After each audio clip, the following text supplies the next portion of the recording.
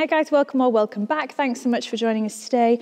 Today we're going to do a natural light black background barn photo shoot with a horse.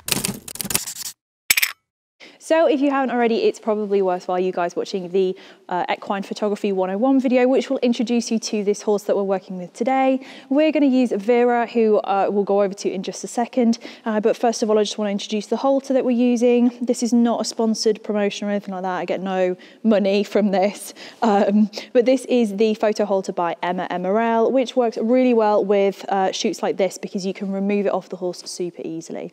So what we'll do is we will get Vera and we will head over to the shed that we're going to use to shoot this shot. Did you just want to eat your nom-noms? Yes.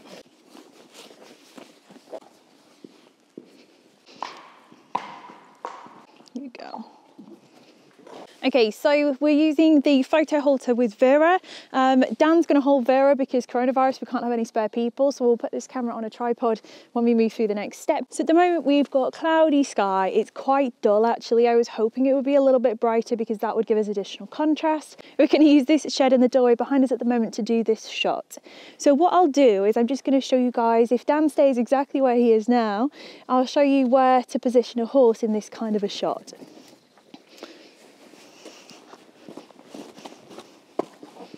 So unless you're shooting on a super sunny day, you wouldn't put your horse this far into the shed because it's just too dark. You'll just have to expose for the light in the shed and therefore you won't get any black backgrounds. If we bring Vera out slightly to the point where the shed doorway is, we can now expose for the front of her head, which is in the sun, in the light area, and the background will drop to black.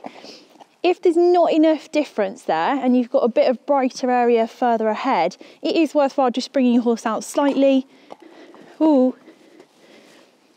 from here you lose the kind of soft vignetting that happens naturally round the back end of the horse. As you can see, Vera wants to go and look at all of her friends, which is absolutely fine. But this halter is actually quite good for strong horses, like you. Yes. Let's move on to settings. We've asked Dan to just put Vera on the edge there. And what we can see through the viewfinder, essentially, if we switch over onto a histogram view, is we can see a big spike on black. That is technically the background there. So at the moment, my settings are fine. They're slightly dark, she is slightly dark, but in the interest of wanting to prevent any of the background being visible, we just need to do what we need to do. Now, if we wanted to have more light on her, you could drop your aperture or drop your shutter speed, either or. But can you see the details coming through in the background now? And that big spike is moved off of black. Ideally, you want to try and keep that spike on black if you can. What we need to work on with our settings basically is making sure that we've got no camera shake. So 1/400th of a second is fine. If you've got a horse that's moving around a lot, then you can push that up a little bit, increase the ISO to compensate, but this is absolutely fine. If you look at how dark she's gone now that she's in there, you can see why we have them right at the point where dark becomes light. I'd like her, so one of the easiest ways to do it is to kind of like bring her round so that she's sort of on this angle, like here, and then we're going to get her attention looking that way. She's her hind quarters round a bit more. Yeah, that'll do. How about friend? When she moves her head, it'll go again, but we just need it all that way, okay? Yeah. Just leave it outside.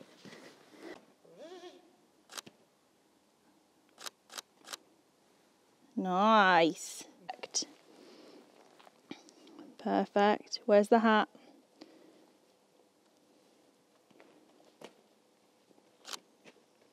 Like that. Oh! Dan, move your hand. You're in the line.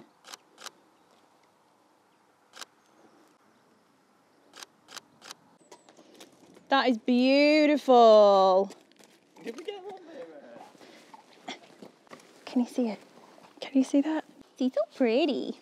So guys, that's pretty much how you do one of these natural light black background shots. If you're wondering how to edit it, just go ahead and look at the video, which I'll link above and below in the description box, which will show you exactly how I would personally edit these shots. I'll show you some of them on the screen right now, and I'll see you all again really, really, really soon. Yes, we will.